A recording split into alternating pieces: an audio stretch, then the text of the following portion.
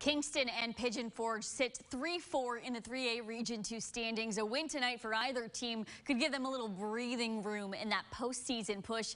This game was scoreless until 2.5 minutes left. Kingston facing a 4th and 2 from midfield. Caden Collins finds a wide open Will Moore for the touchdown. Kingston up 7-0. Pigeon Forge, though, coming right on back.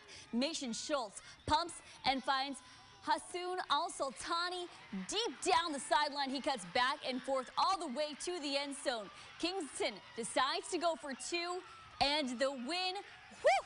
They do it. Brady Maples takes it from the Wildcat, but is stopped at the goal line. Pigeon Forge would recover on the onside kick and had a chance at a field goal, but that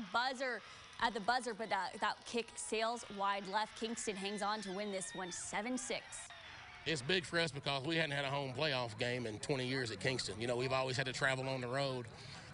So for us to go in the next week, well, actually something other to play for beside the playoffs because we're already in.